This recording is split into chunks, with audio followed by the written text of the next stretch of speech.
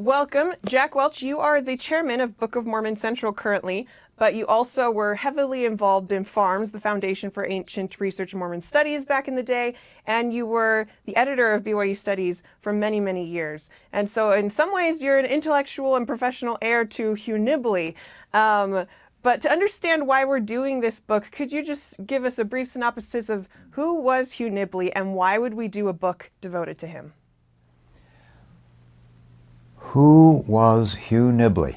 Many, many people that I ran into outside of Utah asked me that question. When I was at Duke going to law school, I slipped over to the religion department there. They have a school of theology there. And I was using the library for various research projects that I had. And so I had a lot of conversations with people, and some of them knew the name Nibley. One of them, W.D. Davies, had actually come to the University of Utah and spent, I don't know whether it was a semester or a year, but was here in Utah, and was fascinated with LDS doctrine, especially dealing with the sanctity of the earth and the land. And as a Jewish scholar, he was interested in the promised land and that sort of concept. Well, he ran across Nibley, and he had to say, well, tell me, who was Nibley? Exactly your question. And why was he interested? Well, during the 1950s and early 60s, Hugh was publishing up a storm in academic journals. He was publishing in the top-tier journals on ancient history, early Christianity, and where did he come from? He wasn't in the mainstream of, Harvard, Yale, and Eastern schools. He'd been in California, but he'd graduated back in the 30s, and World War II had interrupted all of that, and then he just comes out of nowhere. He becomes friends with Klaus Baer at the University of Chicago. He met him kind of when Baer was there at Berkeley, and Hugh decided he was going to go spend some time there on a kind of sabbatical in the early 60s. But again, he was so prolific and so striking in the way he approached problems. And his footnotes, of course, were elaborate and extensive. I remember Jim Charlesworth asking me this question, tell me about Hugh. Who is Hugh Nibley? And I said, well, tell me what you want to know. And he said, well, we are now working on the pseudepigrapha of the Old Testament. And right now we're working on the Enoch material. And I can tell that Nibley's written some things on Enoch. It shows up in some places. But what we're doing is we're sitting around, we have Enoch texts in Ethiopic, in Syriac, in Greek. I have to have a whole room full of people to be able to compare these translations and texts. But Nibley could do that all by himself because he knows all of these. So I have to have Hugh Nibley on my project. And I said, well, I'll try. And to finish that little story, I did contact Hugh and say, this is a great opportunity. You could work with these people on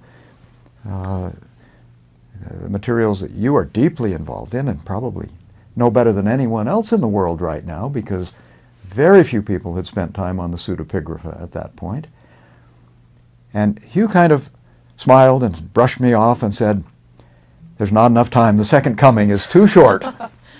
And he actually had a heart attack not long after that. So maybe, prophetically he knew how to spend his time. But he just was sought after, and people wondered about who he was. Now that's outside, where we had people outside of Utah who were well aware of who he was. But also, who was Hugh Nibley in terms of the church here in Utah and church scholarship and BYU? He was a lighthouse. He was a beacon for a whole generation of students who came to his classes no matter what he was teaching. it didn't matter what it said in the catalog, what the title of the class was. The class was always Hugh Nibley. Whatever he was thinking about, he would talk about as he walked in the door. He would continue talking as he walked out the door. Wow. And my first semester as a freshman, he was my honors Book of Mormon teacher. And who was he? Who was Nibley? Well, I didn't even know that that very year the approach to the Book of Mormon was going to come out as a book from Deseret Book. Now, it had appeared earlier as a Melchizedek priesthood manual in 1957. And I knew a little bit about that, but during that very semester, that book came out. And so people throughout the church again knew of him. But I just want you to know, he never mentioned that book coming out in class. If you can imagine publishing a book and not even saying, oh, look, guys, look what I just did. But he was always on to something else. And one other funny little story that'll just tell you a little bit about who he was. There were never empty seats in his classrooms. Students would line up outside the doors to, just to slip in and listen. And the honors program at BYU, started to give students a small classroom experience. And so I was a little surprised at how big that classroom was. It was in the old Joseph Smith building. I wasn't surprised, however, when the first midterm, our midterm exam came, and I walked into our room and looked around, and there were only 4 or 5 of us there. And I said, are we in the wrong room? And the guy next to me said, no, we're the only ones stupid enough to be taking this for a grade. I said, oh, okay. But that was the kind of magnetism that his knowledge, his spirit, his enthusiasm. Now, I had heard about Hugh Nibley from Doug Collister, who later became a 70. He was at USC Law School in Los Angeles and was my 10th grade Sunday school teacher. And he regaled us constantly with Hugh Nibley stories. He had had a class from Hugh Nibley. And I don't know whether it's for a grade or not, but but he had, he's told me once, and told the class, I remember walking up to Hugh after a lecture asking if I could see his notes. I just wanted to get a few things. And he said, well, I'm sorry, the notes today are in Arabic. Wow. But, okay, so all these are just to say he is not an ordinary doorman, although he thought of himself as one of my pieces in this volume will say that he was a doorkeeper in the house of the Lord. And that's how he preferred to describe himself. Of course, he's quoting a passage from the Psalms there. Right. In your chapter in the foreword to this volume, Hugh Nibley Observed, you reference Psalm 84:10. I would rather be a doorkeeper in the house of the Lord than mingle with the top brass in the tents of the wicked. And so you're saying that Hugh Nibley really saw himself in that light. Could you just maybe comment on why he related so much to that metaphor of being the doorman in the house of the Lord? I never asked him that question. I'm sure he would have a much better answer than I will give you. But Hugh had a genuine humility, largely because he knew so much and was also aware of how little he yet lacked. We think if we only knew as much as he did, we would know everything. Well, he knew that there was an exponential dimension to increasing your knowledge. When you know 10 things, well then they kind of interrelate a little bit, but the relationships would be maybe 10 squared, 100, when you draw all the lines between those 10. Well, if you know 1,000 things, now you know 1,000,000 connections. And so this interaction between what you know in one setting and how that will then transfer and shed light on other parts of what you know. It simply, when you have a mind like his that was constantly drawing connections, he was truly interdisciplinary. Not that he was disciplined in lots of different things, but his knowledge was completely interactive. It was like he could have 50 different documents opened at the same time in his mind and working, beside them, working simultaneously with them all. Now, that brings to your character a sense of real humility, that there's so much more out there. The expanding gospel was one of the topics, a title that he gave to his distinguished faculty lecture. He was the second distinguished faculty lecturer at BYU, and his topic was the expanding gospel. And why do I remember that? Well, I was a freshman the year that was given. He'd been my teacher the semester before, and I was one of the many who crammed into a room to hear him speak about the expanding gospel. So being a doorkeeper meant nothing like, just being a slouch or a lowly. Yeah, he realized he was a lowly person. He went to the temple all the time, at least a couple times a month. And he would walk all the way up to the temple and back, thinking, muttering to himself. But he would go and he would then talk to himself on the way back what he had learned. And of course the temple was just, he talked about the temple in ways that nobody had ever even dreamed of thinking about. And so all of his stuff on seeing connections with Egyptian temple worship and our LDS endowment and temple. So that's the kind of doorkeeper he was in the house of the Lord. He did not see himself as a gatekeeper. He wasn't trying to keep anyone out. In fact, he wanted everyone in. And so he was there as the welcoming committee for the doors of the house of the Lord. I really love how you ended your foreword to the volume. In a word, Hugh Nibley is no ordinary doorman, but then as far as that goes, he doesn't stand by ordinary doorways either. And I think that goes to your comment on him loving the temple, attending the temple, and bringing to the Latter-day Saint community so much understanding and knowledge about the temple. And for me, that's been one of his greatest influences on my life. And I think that's one of his significant contributions is his study of the temple. From your perspective, what are some of the great contributions that Nibley's made? Well, the collected works of Hugh Nibley, as people know, contains 19 volumes. Wow. And the topics range so widely from antiquity to modernity. I mean, he was up to date on what was happening this week with,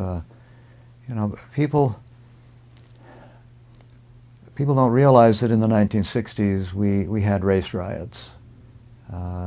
This may come as a shock to people, but because these things have been simply dropped from the collective memory, that Watts and Detroit and Newark burned, whole cities set on fire as a result of, partly the assassination of Martin Luther King, but also Bobby Kennedy. And I mean, things were really, really troublesome. And there were protests. These are my college years. And there were hippies at Haight-Ashbury, and but Nibley was aware of all of these developments. And what he constantly found were answers to these problems. We think that nobody's ever had these problems before. And here we are trying to figure it out, just muddling our way through. And because of all of his knowledge, he could say, in 4th century Athens, they had exactly the same problem. Or in the Byzantine Empire in the 6th century, A.D. Here's what they were doing there, and so he wrote articles like the rise of rhetoric and the decline of everything else. How to have a quiet campus, ancient style. But he's interacting with current affairs, but drawing on the wisdom of the ages. I think that was one of the main contributions that he had. He didn't see history as a museum where you just went in and looked at objects and left. These were lessons from the past. And we used to always say in the history department, those who don't learn from the past are condemned to repeat its failures. And I think Nibley took history seriously. He took the scriptures seriously as history. Sure, they were written by people who had their own perspectives, and their vocabulary didn't translate easily into ours, and sometimes you couldn't know exactly what they meant by things. What does Isaiah mean? Well, you don't give up on that. But by study and prayer and research, you can come pretty close to what his problems were and then how they can compare to our problems. And I think that Nibley, maybe more than any other scholar that we'd ever had in the church, had this, he had a dispensational view of seeing the gospel even from the time before Adam, and he wrote an article before Adam, and matriarchy and patriarchy. I mean, he's already talking about human nature and the world that we live in, but clearly informed by not just what happened in Joseph Smith's day, but early Christianity. Why did Christianity go the directions that it did, not all of which were salutary? And here we are, kind of asking ourselves the same questions. Where are we going? Quo vadis? And anyway, I'd say that that's a roundabout way of trying to answer your question about what were his most important contributions. I think they all kind of center around that conviction that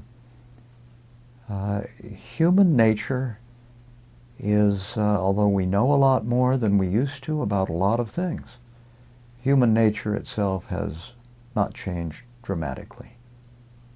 At least that was one of his axioms. Certainly so. His profound study of history and antiquity is clearly still very presciently relevant to us today, as we see ourselves repeating some of the similar cycles of history.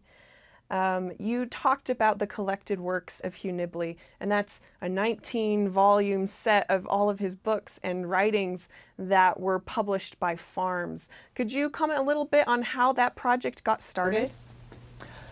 Well, it actually started with bibliographies. People just wanted to keep a bibliography of what you had written, and people were asking questions. People were writing him letters. I remember in his office, he had a big cardboard box. And I looked in it once, and the bottom half of it was filled with, it looked like letters to Santa Claus, just letters from random people, but all of them to him. He would, he had,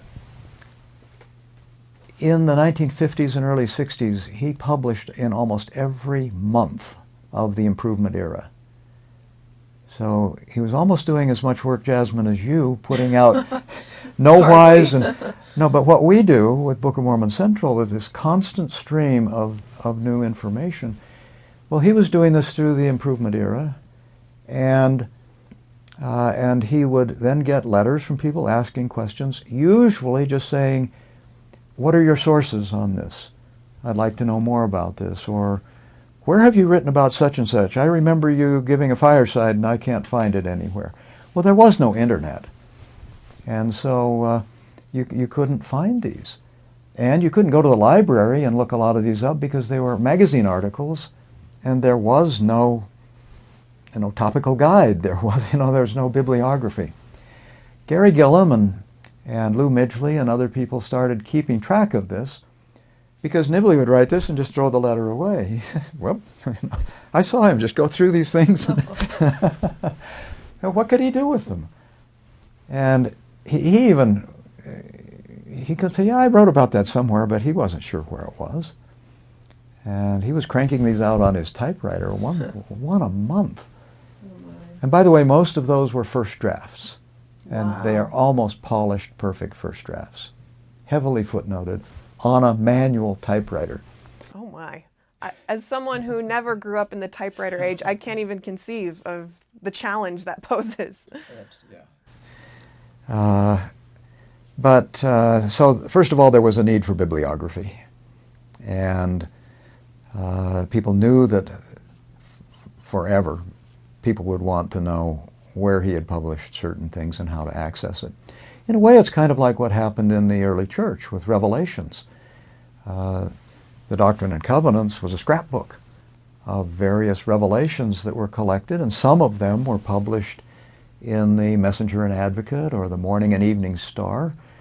But only a few people had those newspapers, and they were just newspapers, and they weren't durable, and often they were used for starting the fire in the oven, you know. And then people said, wait a minute, there was a revelation back there, and some would talk about it. Many people would handwrite their own copies of the revelations, which we found was a little bit risky because sometimes they'd change the words inadvertently. So there was a need to publish them all and gather them in one place. And that's kind of what happened with Nibley as well.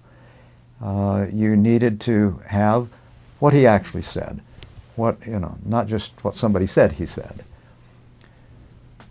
So what Farms actually ended up doing was, this was before the internet even was dreamed of, but we kind of created a website, an analog website, where instead of looking on a website and searching for an article and clicking on it, you could look down our annuals. Once a year we put out a catalog with everything that we had offered up to that point. And people could then write in, and they had a little order form, and for 75 cents or $1, we had a stack of Xerox copies. And instead of downloading the text, you'd get one in the mail. Well, finally, we collected these by category. And so we had all the Book of Mormon ones in one place. We had all of the Brigham Young stuff in one place. And the catalog just naturally took its organization. That was the organization behind the collected works of Hugh Nibley. So then we pulled those together and said, well, let's just put them in a volume. Let's pull these all together. And so anyway, that's, we source checked everything. We went through and made everything consistent. He used a lot of abbreviations. We spelled those out or identified what they were. A lot of things that people said, I can't find Nibley's source on this. Well, they didn't know where to look, for one thing, and the abbreviations were just too cryptic. But we found every one of them. There was one time we had trouble. At the end of the book called The World and the Prophets, we started finding that and the way we did this was we went to the library and we had given people a list of all the sources cited in The World and the Prophets. And then they would go, and usually all of those sources were in the BYU library because Nibley had bought them or contributed them. And they had his name and writing in them. But we gathered them all in one room. And then we had people come, and we just sat there and pulled off the books, checked the pages, got all the source checking done. But we got to the end, the last chapter, and things just went haywire. And finally, I can't remember who it was that figured it out, all of the footnotes were off by one. Oh. So this was what we were actually looking for, but it pertains to the footnote text before. Wow.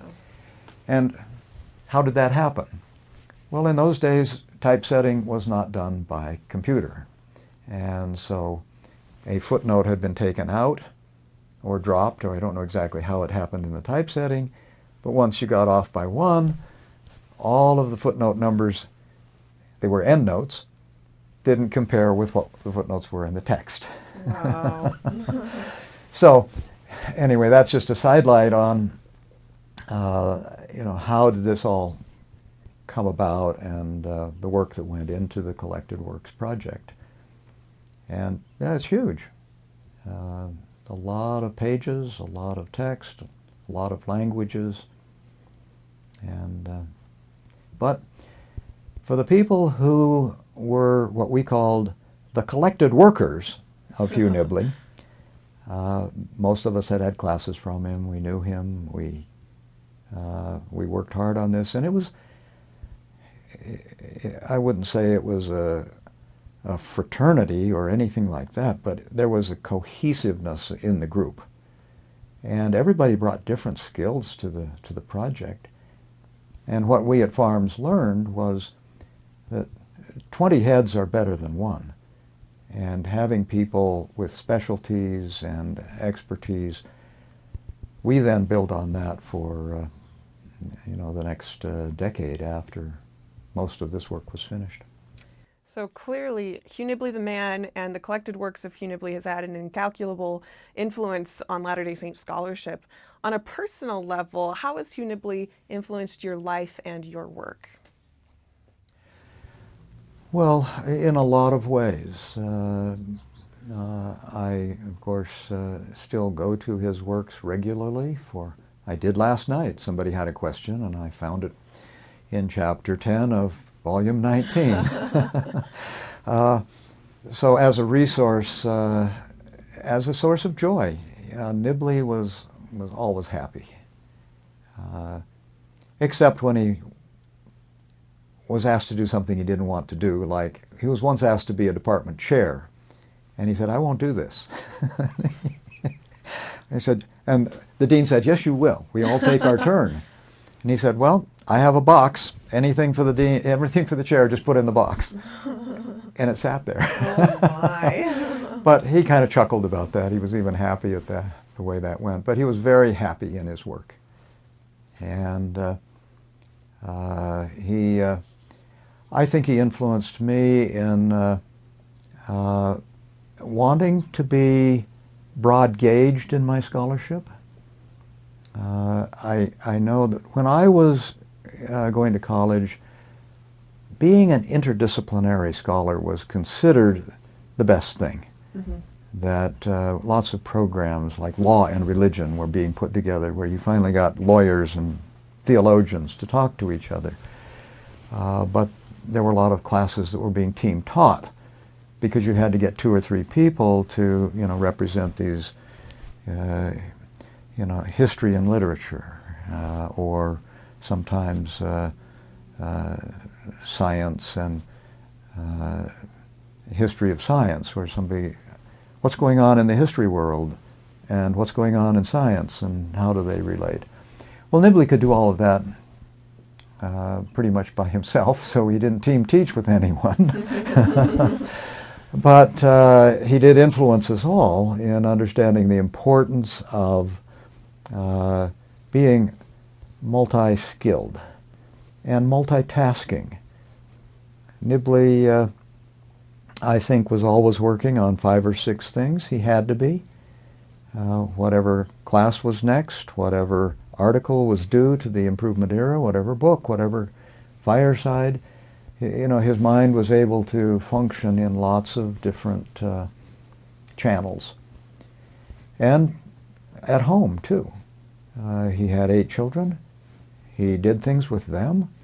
They were all involved in art and drama and history and language, and that household was a bustling place with just lots of good things, and of course many visitors. I visited at the home several times, and Christine, one of his daughters, was in a class I had once, a Greek class a while. But this is, and I want to pause on that for just a minute too, about his home, because Nibley influenced me. I had a good home, a great father, a great mother.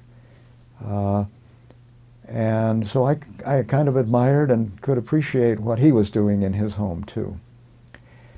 And it wasn't just Hugh, it was Phyllis as well. And Phyllis was such a jewel, and she's still alive. She's in a memory care unit here in Provo. I visited her not too long ago, but I think there's not much, I don't know anything what's happening this month with her, but Phyllis was, she had a wonderful laugh too. She was just a great hostess and welcoming and just loved having people around. And she was also a very bright and astute reader, read all kinds of things. I'm sure that she and Hugh had all kinds of conversations about many of the things that Hugh would then go on and talk about. And not one word in the collected works of Hugh Nibley was published without Phyllis's approval. She was the final proofreader. And I would take the manuscripts down and we'd go through it, and she was pretty quick about it. And she would catch things that you would never expect. But she kind of knew what he was trying to say, and he could say, she could see there's been something garbled here, and we'd get it right. And maybe it's worth a little sidetrack on Phyllis, because I know Hugh was, he resented stories that were told about him. You know, he became a legend and mythical, and everybody had a Hugh Nibley story to tell. I've told some of them right now. And, but one of the stories that he didn't like was how he and Phyllis met and got married. And the courtship was not a long one. And of course that gets distorted, that he came to Provo and he walked into the BYU housing agency where they didn't have a lot of dormitories there in the late 40s. And Apostle John A. Widsoe had said, Hugh, you need to go down to BYU. I want you to go down and work there. You can continue working on things that we've been doing, because Hugh had been working with Elder Widsoe on some church history, and that's where he writes the Lehi in the Desert, right back from World War II. And he says, you've got to get down to BYU. So Hugh comes down and he walks into the office where you could find apartments to rent, or, you know, where do I stay? And Hedelman Halls hadn't even been built yet. And guess who was there with the list of available spaces? Her name was Phyllis. Wow. And they chatted, and, you know, and she was charming. And Hugh came back later and asked her out for a picnic date, and they went. And like I said, the courtship wasn't very long, but he knew a lot of people. He had been to graduate school in California. He had been in the war. He had been, you know, he was a judge of character. And he was not a slow study on anything dealing with human nature. And he got the right one with Phyllis. And so she was a big part of what we did, and I appreciate all that she did. So that left an impression on me too, that you know, marriage is, well, there's no decision more important than that in any of our lives. And it's not just more important, but more valuable, more meaningful, more what life is really all about. Hugh understood that. And so there was that, but let me tell one other little story, because of course people are well aware that I discovered chiasmus in the Book of Mormon as a missionary in Germany. I served in South Germany, where Hugh Nibley had served back in the 1920s. And so we had stories we swapped over. You know, it was very different after World War II than when he was there in the late 20s. But his German was so good. Linguistically, he was very gifted, and musically as well, but his memory was really sharp.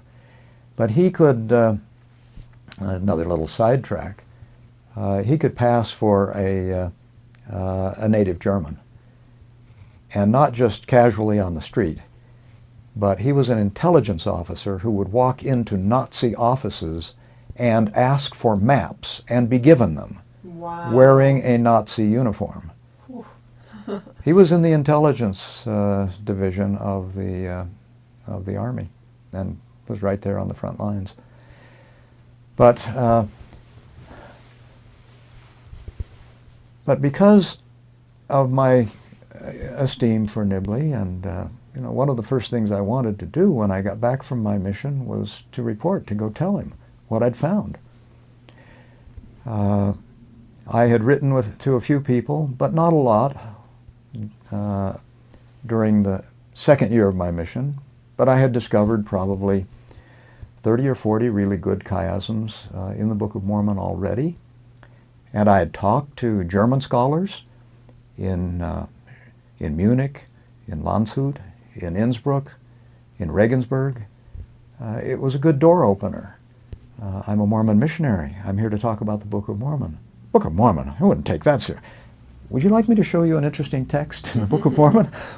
Well, yeah. I mean, I was actually able to have some pretty good conversations with people on that. I wanted to tell him how I had used that.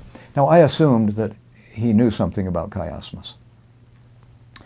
But in fact, my first night, we'd driven up from Los Angeles, and it was 9:30 at night, and I said, I want to go over and just knock on Hugh's door. I know he was a night owl. He kept late hours, and I said, maybe the kids are in bed and I can talk. So I went down, knocked on the door, and in fact, Christine answered the door and said, "Hey, Dad, some guy's here." And he came, you know, bustling down the stairs, and he recognized me, and I said, "Well, I'm back from my mission in Germany, and oh, come on in, tell me what happened, you know." And so we sat and talked for a while. I said, "Well, I do have something I'd like to share with you. What do you know about chiasmus?" And he said, "Not really very much. Why?" And I pulled out this book and that book, and I started telling him what I'd done and what I'd seen. And I had a briefcase full of a lot of these papers. We were there until the wee hours of the night. He wanted me to tell him everything I'd learned, every book I'd read, every scholar I'd talked to. It was just like Christmas morning, opening this. And he said, "This is amazing.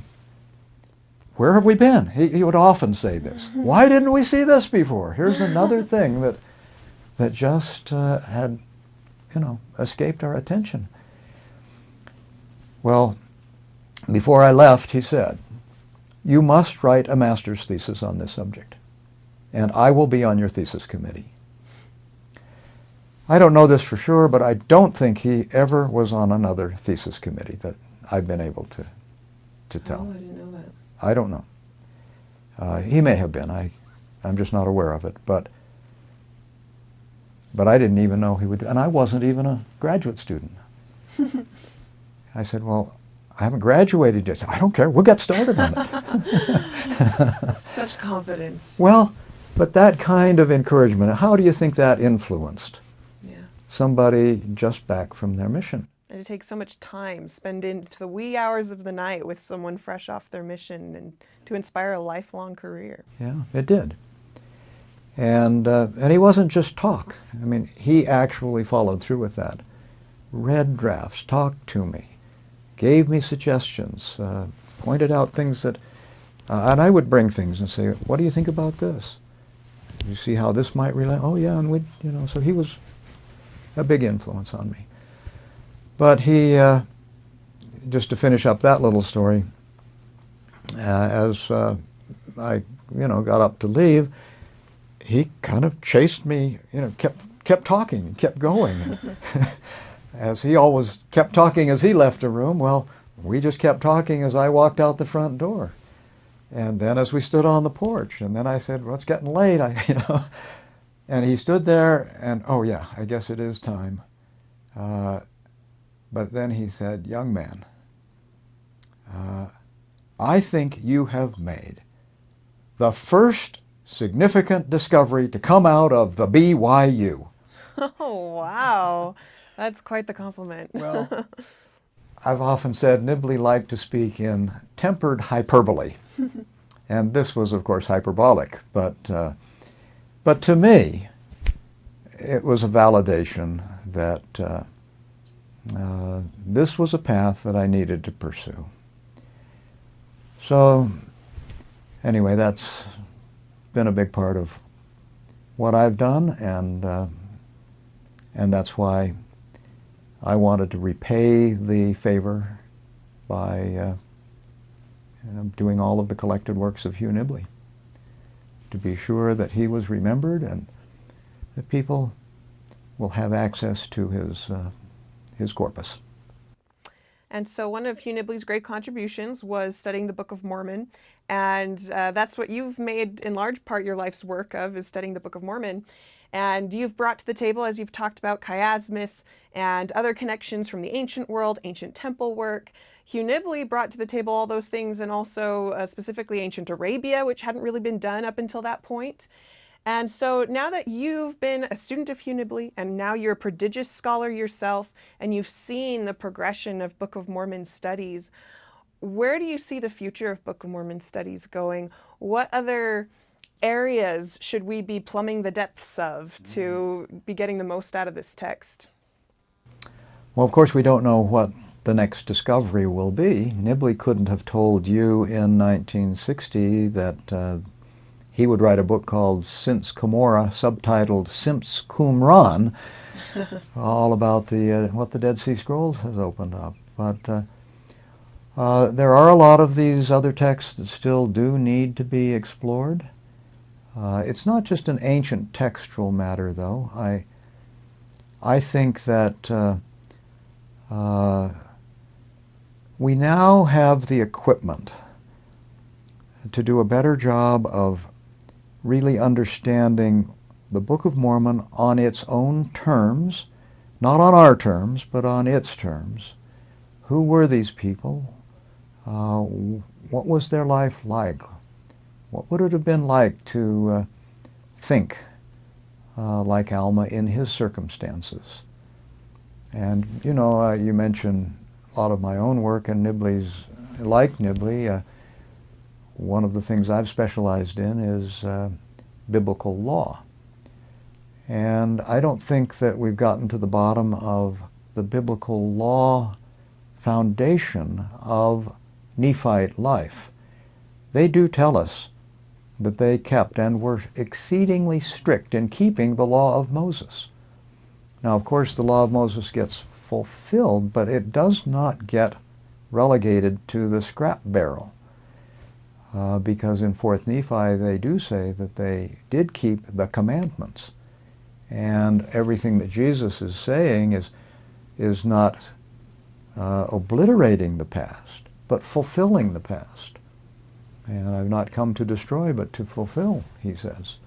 And then he goes on and quotes Isaiah and Malachi, and you know, why is he doing that if the you know, the prophetic and legal materials that were given by him weren't still relevant? I think we've been a little too quick to, I don't know, say about quick. I just don't think we've finished the job yet in that regard, and I'd like to see more done along that line. But that's just one avenue. I think that we still haven't understood properly the development within the Book of Mormon itself. How do ideas change? The more we know about how societies work, they appropriate older ideas and maybe modify a little bit how they are now understood. But modern societies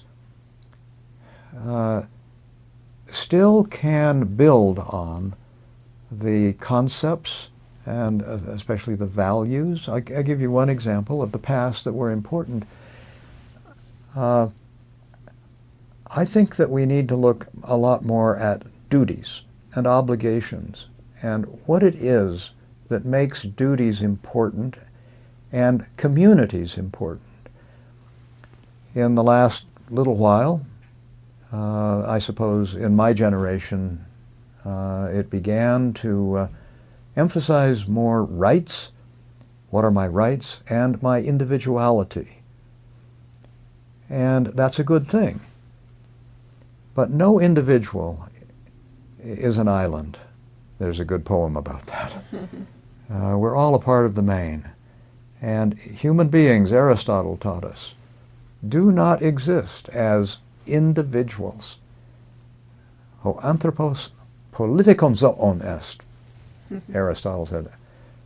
Humanity, man, is a political being. He didn't mean political in the sense of political parties, but belonging to a polis, to a city. That people cannot survive as individuals. They have to have communities and other people. And that means that you have obligations and duties. And I think that these duties actually arise out of your rights. Because if you have a right, you have a power. And if you have a power, you then have a moral obligation to use it appropriately. That's what a power is all about. And that means there's the risk that you might use it inappropriately. Well, the Book of Mormon is full of this doctrine of choice, of the two ways. And we are given certain rights and powers. But we can see the consequences when those rights are not used appropriately, or effectively, or for the best purposes. So I think that these old ideas are still very much contemporary, and that's another thread that will help to bring the Book of Mormon to our needs. I think the Book of Mormon is underrated in a lot of ways. Sometimes people have misunderstood it as being racist. I don't see it as racist at all. There were racial problems in those days, but the prophets in the Book of Mormon are constantly trying to work against that. And the best experiences that you have in the Book of Mormon is when you finally get people together. Right. And borders are dropped, and you can actually, Helaman in chapter 6, you can finally go from the land of Nephi to the land of Zarahemla and back and forth. And, sure, there were problems there, but let's not miss, what the book is really trying to tell us. So we can't read selectively. So I think, I don't know if that's, just a tip of an iceberg.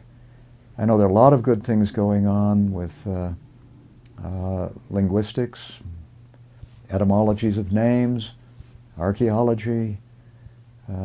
You know better than anyone how many evidences there are, how many factors that are relevant, and it's that expansive knowledge that I guess can't be really you can't just boil it down to a single charge. Here's what we need to do with the Book of Mormon.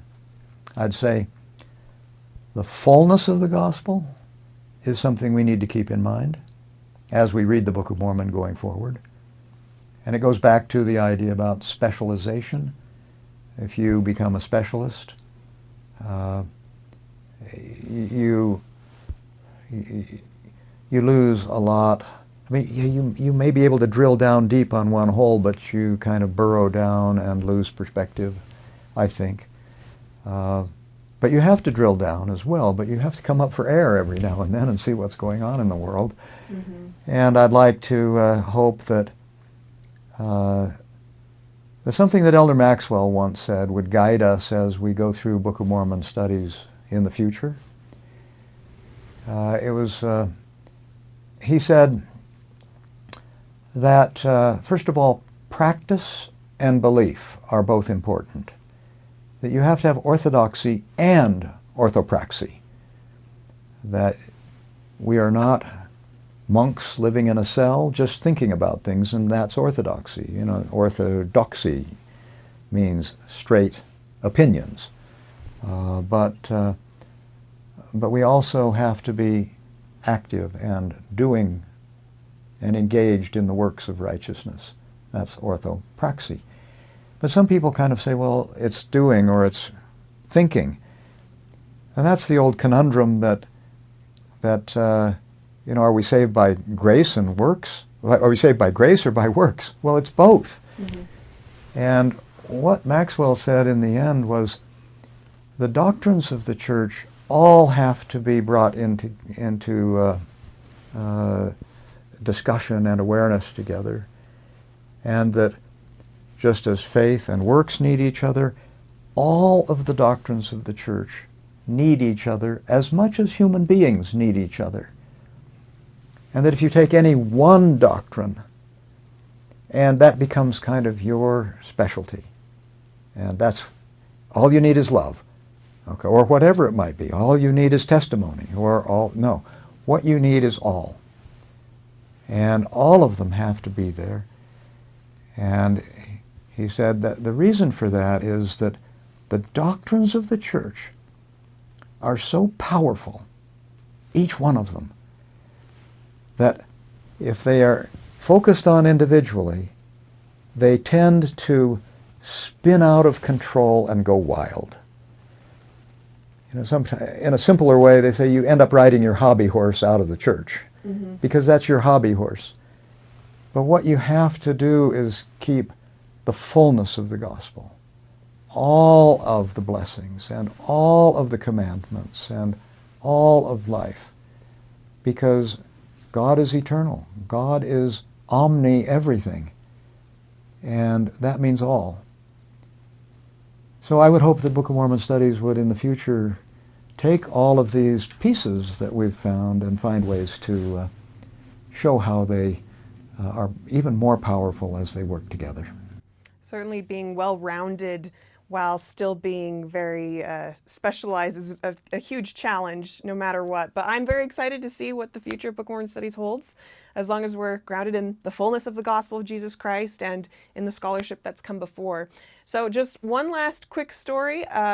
If you'd be willing to share, you wrote a chapter on Hugh Nibley in the Book of Mormon, and obviously that's both of you have a lot of experience with that. But instead of starting your chapter with something ancient or historical, you open up with a story about Hugh Nibley advancing on Utah Beach on D-Day. What does World War II have to do with the Book of Mormon? Well, Hugh, like most soldiers, didn't often talk about the war. It wasn't a pleasant experience. My own father was among the the troops in Germany right after World War II. And he didn't like to talk about it either. But so it was on some kind of personal and special occasions that he would talk about this. And I didn't ask him the question, but I remember him being asked once, so when did you get your testimony of the Book of Mormon? Tell me how it happened. And he talked about coming up out of the water as he was driving that Jeep onto the beach with the machine guns firing at them and driving up and realizing the Book of Mormon is true. Wow. That's where he got his testimony. And why? Well, as they'd been bouncing around out there, coming across the English Channel in the middle of the choppy night, he'd been reading the Book of Jared, the story of the Jaredites, Book of Ether, and especially the last chapters, about the insanity of the war of mutual annihilation. And he realized that he'd read that story many times, and he just dismissed it as mythological. This was a fable. This had been exaggerated by tradition or historians. And he said, no, this is real. And the Book of Mormon is just as real as this. But it was more than just that realization. He wasn't thinking about that. It was the Spirit telling him at that point, the Book of Mormon is true. And that not only helped him through that day, but through the rest of his life. He never forgot that experience. So I thought that was a good place to start.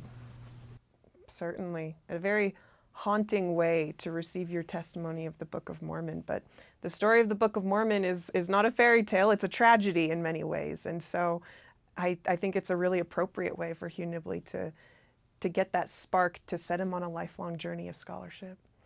Well, I really appreciate your perspectives and experiences with Hugh Nibley, and so thank you for being willing to share these with us. Well, it's a blessing to be able to be a part of this, and this book that's come together will make Nibley more understandable. You know, I think it's not an exaggeration to put Nibley in the league with Shakespeare in terms of, you know, volume of things published. I think that Nibley materials, they're not as entertaining as some of the Shakespeare plays, of course, but with other people, it helps you to know the author, to be able to appreciate, or the artist, what they're trying to communicate with their work. And I think to the rising generations, without this kind of understanding about who was Hugh Nibley and what drove him and inspired him, it will be, you know, it would be possible for him to, you know, simply fade into the collective memory, but not the, you know, the real specific awareness of the rising generation, as is maybe already happening. There are a few who remember B.H. Roberts, but that was, you know, 100 years ago. But B.H. Roberts was, he was a different kind of influence, but he was a very powerful influence in the church, as was James E. Talmage. But they didn't have the kind of training that Nibley does. Of course, they had prophetic authority as an apostle or 70, which Nibley never had. But I think as the world goes forward and people look back on what can help us now.